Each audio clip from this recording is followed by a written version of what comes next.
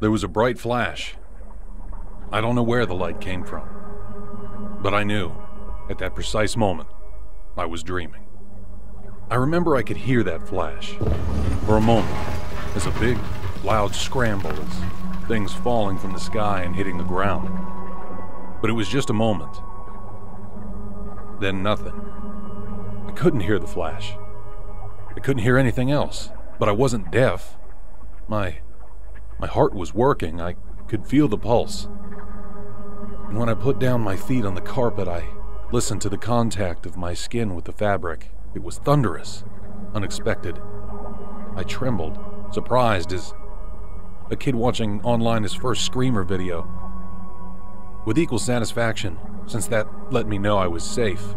It was the others, the rest of the world, not me. Never me.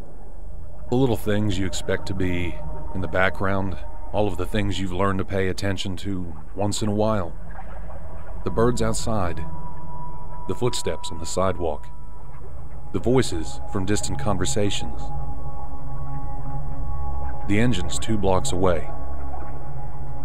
None of that was there. And more. The things you've learned to ignore. The gas passing by the tubes in the heat system in your house. The barely noticeable buzz of your light bulb. All of those small noises any house, any building makes. All gone. It was just my body, working. My breath. The air touching my nostrils, the blood pumping in my veins. My stomach destroying the sandwich I ate an hour ago. And then, the world around when I touched it, when I did something. My hand in the latch, my foot as I ran downstairs, my shoulders as I hit a wall trying to get outside. I need to scream and nobody has ears, but I did scream anyway. I did scream as I ran down the streets, and the kids played in the yard, and the cars went by, and the planes roamed the skies as the wind blew in the trees, and I screamed and screamed and screamed, and nobody listened. I stood in front of a man. I yelled at his face. His face. I know he couldn't listen, so I punched him. I punched him so hard I broke his fucking nose. He fell, covered in blood, and cried that soundless crying. And madder I became, and again, and again, and again, I punched him. I disfigured him with my bare hands until there was just a hole there, where there used to be a face that someone called beautiful. Covered in his blood, with his own knuckles bleeding, I ran again, up to the next unfortunate who crossed my path, and again I punched and punched and punched. I made my way, in that world devoid of external sounds, beating, hurting idiots, leaving a trail of blood and pain and suffering and misery in my wake. Monster the world demanded me to be by refusing to make real my every whim.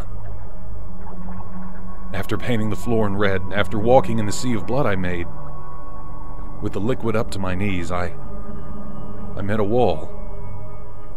It was as wide as the world. It reached the sky, and I wanted to go to the other side. So I punched it. I could feel the bones in my hands breaking. That didn't stop me. Someone has to suffer. Someone has to feel it. Am I mad? No. You're mad. All of you. Fuck. Fuck. Fuck! Every single bone in my arms were broken, shattered to tiny little pieces. And as I kept punching, the force pulled them apart more and more with every attempt at tearing down that damn wall. And so, they became thorns and pushed through my cartilage and muscles, through my flesh and skin, flowed as small pieces left my body, and fell to the asphalt. And then I could not punch anymore. I had that wall, that obstacle, stained in red without a single scratch on its surface. And then it came. It was a mumble coming down from above, soft at first. I knew. It was a voice that had traveled millions of light years to fall on me, anticipating my disgusting actions eons before my birth. From out of this world, from heaven, the voice of God, demanding my answer. From hell, the voice of the devil, demanding an answer. From inside my own guts, demanding an answer. And then, As I was looking up to heaven, down to hell, with eyes closed watching my inner me, the mumble grew and became a scream. Not like those I've heard before. It wasn't made of pain or anger or fear. It was made of disappointment. I felt as if it was about to crush me. I could feel the pressure all around, in every inch of my body. And I spoke, I prayed the secret litany known only but those who dwell in perpetual woe, asking and begging, demanding and threatening those creatures from beyond perception to just fucking shut the hell up! It worked. Stopped. Somehow.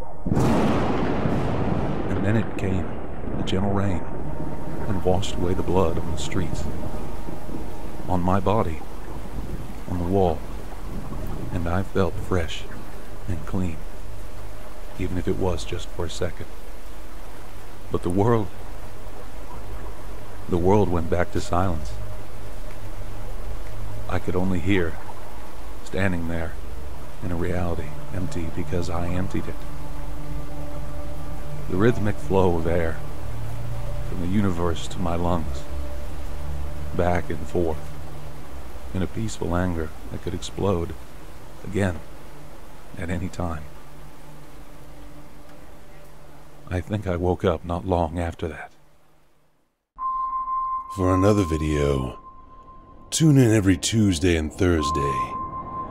And don't forget to check the link for our social media descriptions. Sleep well, if you can.